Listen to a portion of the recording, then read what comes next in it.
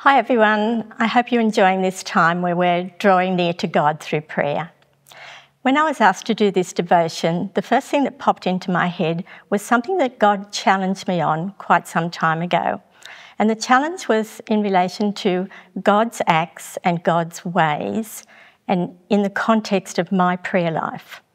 So at the time, of course, I was praying about different things, please Lord, bring protection for my family, bring peace to different countries, bring healing to different people.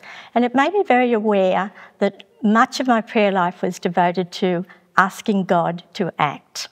And of course, we're commanded to do this. Philippians 4:6 says, "Do not be anxious about anything, but in every situation, by prayer and petition, with thanksgiving, bring your requests to God." And then it goes on to talk about the peace that God gives us. And that always reminds me, of course, of the old hymn, "What a Friend I Have in Jesus." And the verse that says, "Oh, what peace we often forfeit. Oh, what endless pain we bear. All because we do not carry everything to God in prayer." But also at the time, God was saying, well, how many times do you stop and ask me to show you my ways? And we read in Exodus 33:13 that Moses cried out to God, "Teach me your ways so that I may know you." And then in Psalm 25, David says, "Show me your ways, Lord, teach me your paths."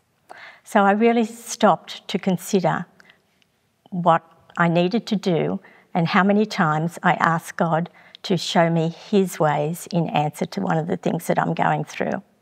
And right at that time, coincidentally of course, there was a family member that I was having some difficult phone conversations with. They just weren't flowing, and would sometimes end in an awkward silence before we said goodbye. I said to the Lord, "Lord, please show me your ways. Show me what you want me to do in this situation." And the answer came back loud and clear, one word: listen.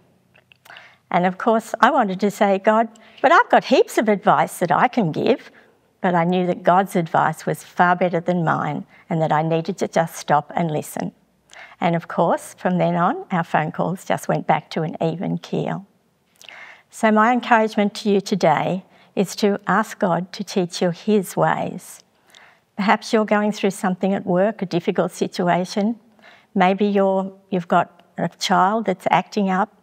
Maybe there's a relationship that's gone a little bit sour, or you've been very hurt by something.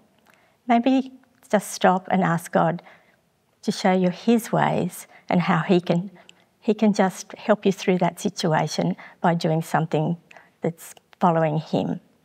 And this encouragement, of course, comes with a little bit of a warning, because I find that whenever I ask God to show me his ways, it means that I have to do something. It's not asking him to act, he's asking me to act and show his love in a very special way. So just before I finish, I'd like to just share a little image. I was thinking about Moses crying out to God to teach him his ways. And then a little bit later on in Exodus, we read that every time Moses met with the Lord, he would come back and his face would be radiant. So just imagine if this week we were to go out and our faces were so radiant because we'd been spending quality time in the presence of the Lord. Wow, what an image. So I'll just pray for you before we finish. Father God, thank you, Lord, that you love us so much, that you desire for us to come to you with every need. Thank you, Lord, that we can just gain peace, just gain a peace by coming to you and bringing everything before you. Please be with every person, Lord, as we go through this week. Just encourage every person that's watching this video, Lord. Just be with us and help us to have a radiance that just shows your love to others. In Jesus' name, amen.